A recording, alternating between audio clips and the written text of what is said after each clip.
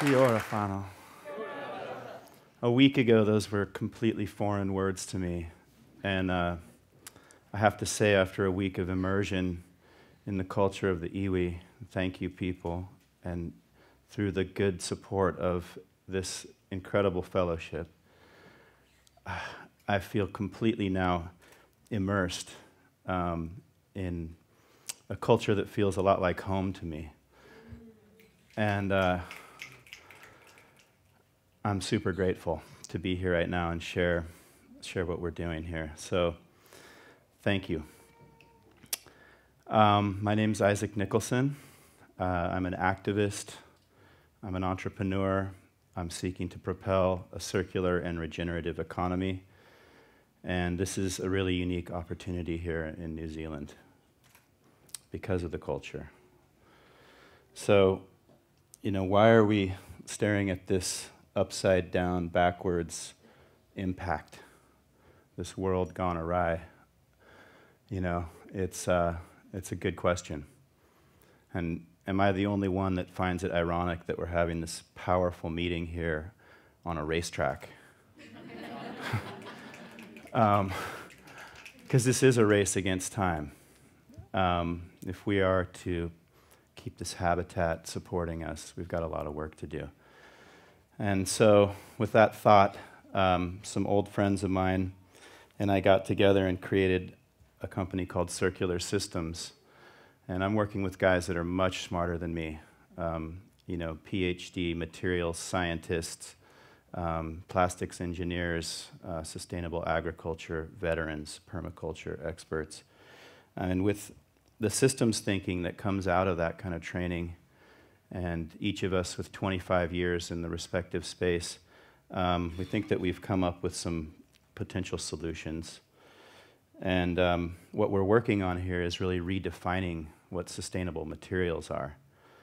We had the incredible fortune this year to receive the Global Change Award for one of our technologies. Another huge honor, and it's really helped us propel and even to be in the position here to offer up some technologies that can be game-changing in this space in near term. So we're looking at this nexus of economic, environmental, and social, truly circular and regenerative systems development. This is absolutely possible right now, and we've got a technology that I'm about to tell you about that really touches all 17 of the UN SDGs.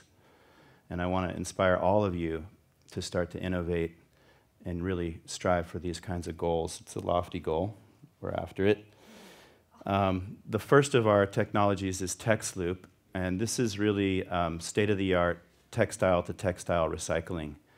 And here in New Zealand, like everywhere, you got a lot of garment waste, a lot of textile waste needs to be managed. It can turn into really valuable materials. And what we're talking about with each of these technologies is a fundamental shift from looking at what we call waste right now and looking at it instead as resource.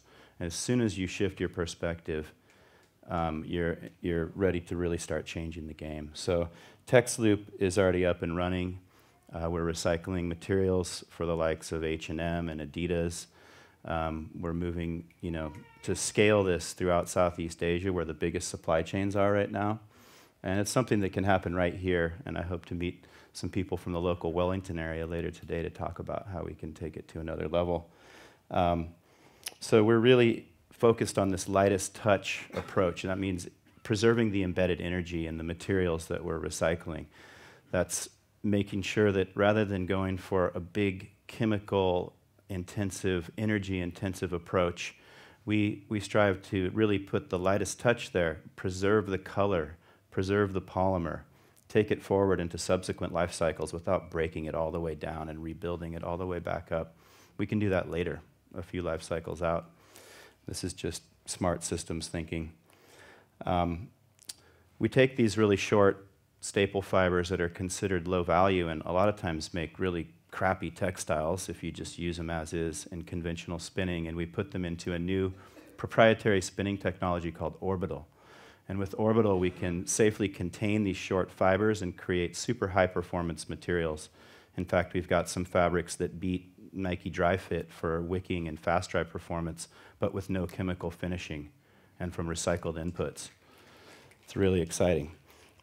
But it's also curing the quality problems. These are stronger yarns, and it prevents the pilling that's inherent to using these recycled fibers normally.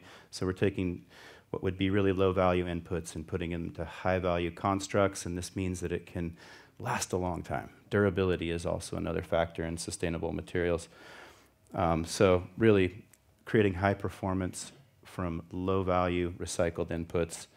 And now finally, the AgriLoop. Now this is probably our most game-changing technology by far.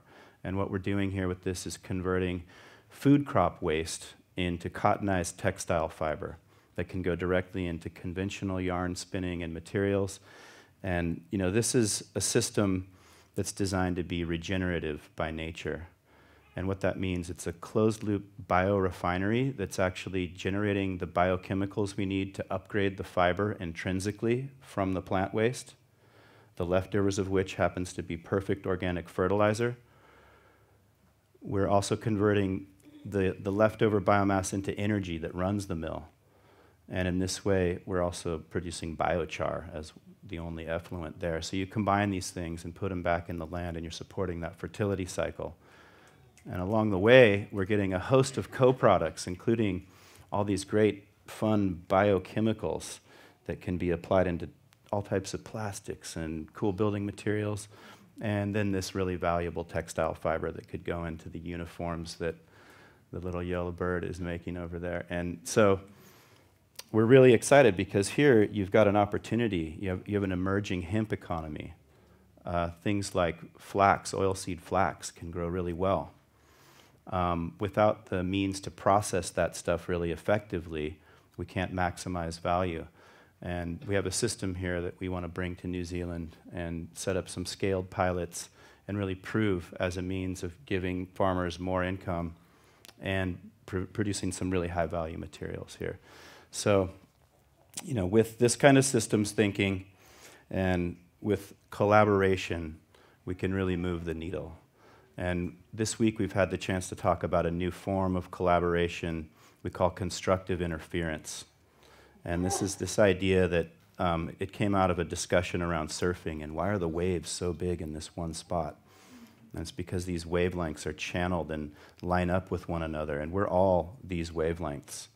And when we get in sync, we create exponentially larger swells.